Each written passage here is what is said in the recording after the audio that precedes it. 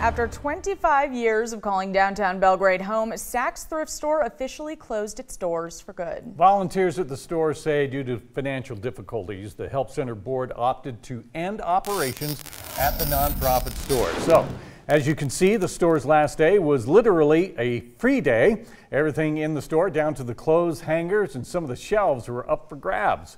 Volunteers say the closing was unexpected and it kind of hurts. I had so much fun working with these ladies. They were always laughing. Nobody was crying or whining, or everybody was helping. Yeah. And if somebody was sick, they were helping. If something happened in their family, they were helping. It was just, Yeah. It's the help center. Literally, we were helping each other.